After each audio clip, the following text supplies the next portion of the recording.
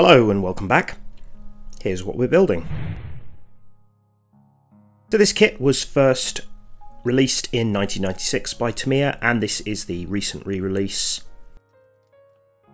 There's a minimal amount of prep, including removing that, and the mould lines are generally pretty well hidden, but there's just a few around the roof and the windscreen. I'm just using some fine sanding sticks to remove those.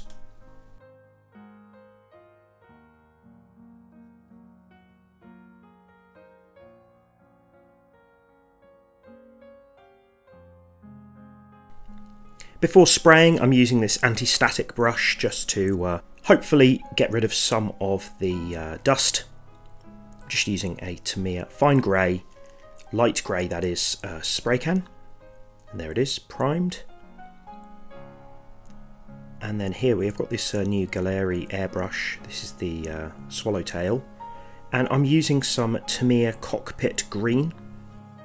I was inspired by the Land Rover, the first ever Land Rover that is, Huey, which is in this sort of colour. It's a matte paint, so here it is after 3 coats. I'll be putting a clear coat over that later on. And here it is. I'm using Tamiya LP9, that's their lacquer gloss clear coat. I'll let that cure. Right, then with the engine. Firstly, there are some sort of sub-assemblies that can be done before this gets painted black. It's fairly small, but also it's nice for a Tamiya kit to have an engine. A lot of their Japanese cars are curbside.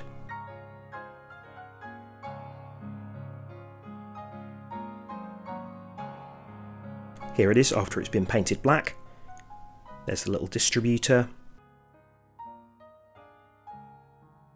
It's a very small engine, I believe it's 2-cylinder.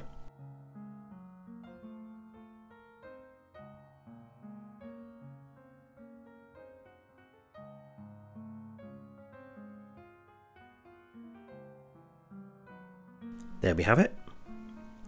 Gearbox goes on the back like this.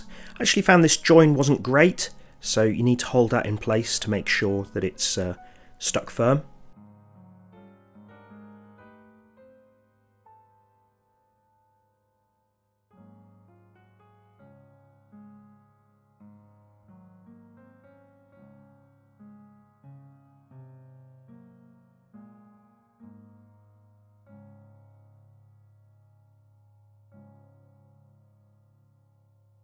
Then the exhaust goes on the back. This has been painted in gunmetal. This needs to be put in from both sides, so you might want to hold that for a moment whilst it dries. And then as you can see, the undercarriage has already been painted the same green as the body, and that clips into place like so. Then some suspension parts which go on either side of this.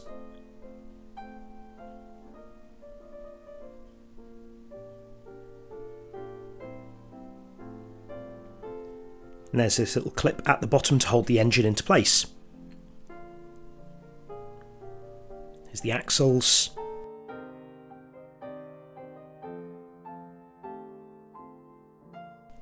And then the brakes are made up of a couple of parts with the polycap in the middle. Go onto these arms. All painted black, so quite simple. Not many colours are required for this kit. You can see there where I clipped some parts off. I'll clear up those later.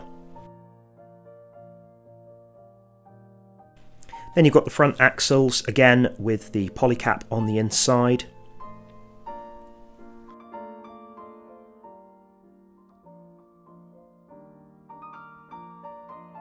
As you can see, I've already attached the parts of the suspension, and then the steering arm clips together.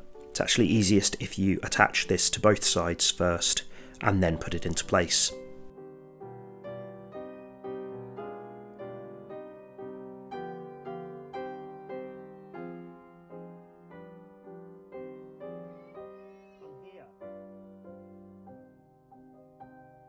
Sandwich that down with this suspension.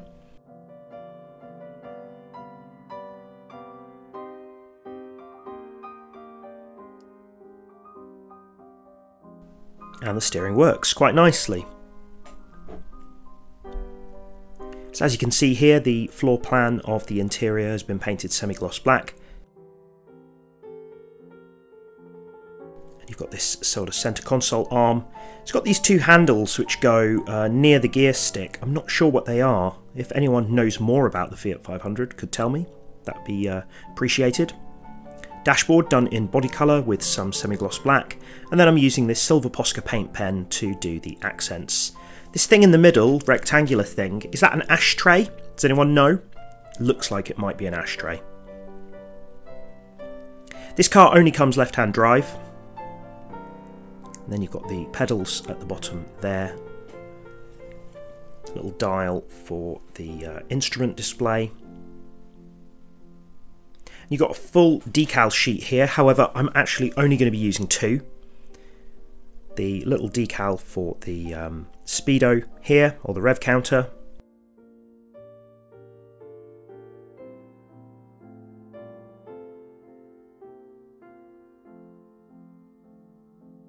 And the steering wheel is painted white with a little chrome and semi-gloss black centre. And that's the dashboard finished. Now the door cards were painted green. I masked them and then painted them red, which is the same colour as I'm doing the seats. I then painted all these handles black and went over the top of two of them with the silver Posca paint pen. Seats have also been done red, and you've got these little black metal supports which go underneath. Make sure you get these supports as vertical as possible so that they fit the holes in the bottom.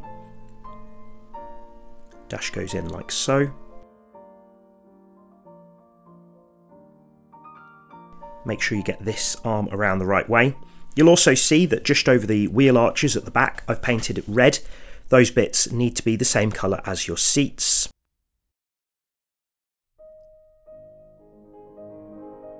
Follow the instructions to make sure that you put all these parts in the correct order.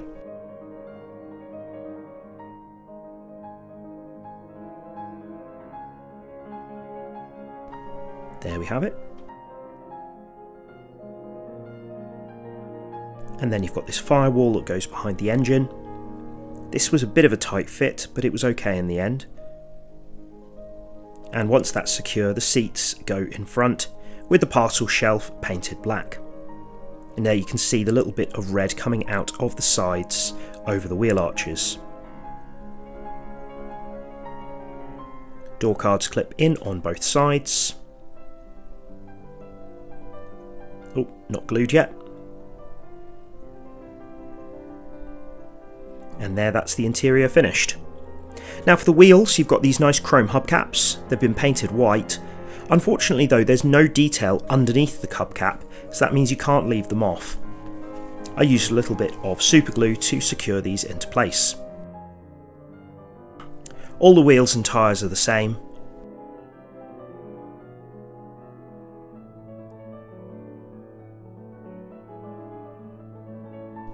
And then they secure on like so.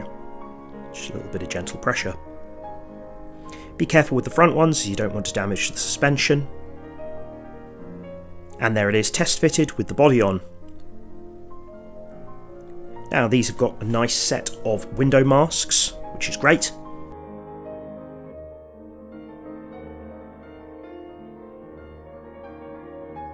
When you apply the window masks, use something like a cocktail stick or similar to smooth them around the edge.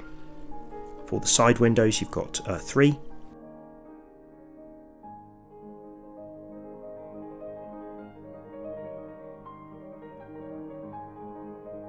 Now most of the window trims need to be black, but the ones on the driver door need to be silver. So I did all of them in black, masked off the rear one, kept that one black, and painted the rest with some Vallejo chrome.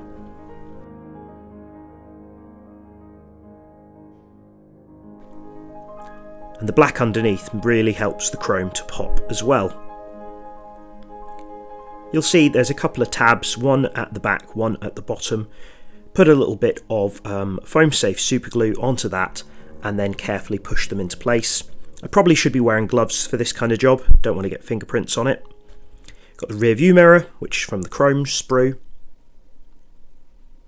And you've got the boot handle at the back. I've done a little black rubber trim around the bottom. Now this needs to be slid into place and then taped over the rest of the body before it attaches, so that the hinges are in the correct place. Now this looked all correct, but after I did it, I found it was very difficult to open the engine cover. So take care, and if you want your engine to be on display, I think you may need to kind of fine tune this. Here again, I'm using a bit of foam safe super glue to fit the windows. A little folded piece of tape like this really helps hold the window without having to touch it. And the headlights from the chrome sprue with the clear front. Badge.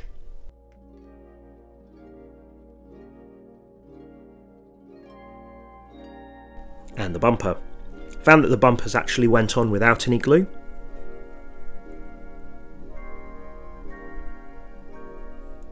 Windscreen wipers. As you can see, I've already attached the indicators.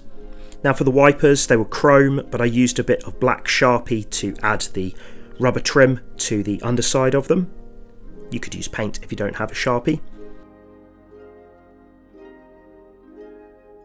These do turn, so you could position them half working if you wanted. Now for the tail lights, I used some clear orange and clear red, and also I did the surround with a silver Posca paint pen, just like before. Once they're dried, glued them on with again a bit of foam safe super glue. Got the boot handle, it's an engine cover I should say.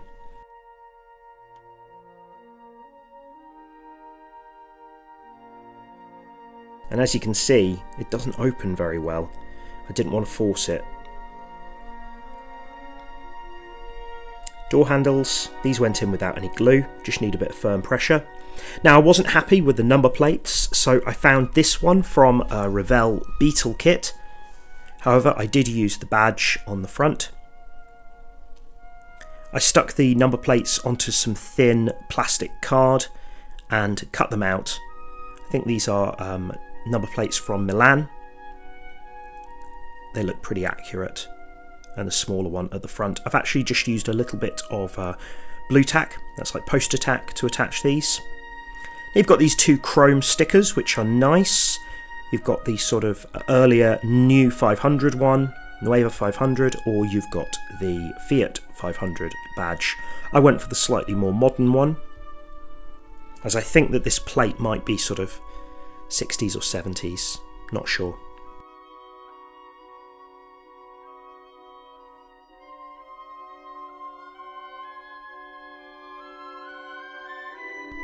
Yeah, I look pretty happy with that.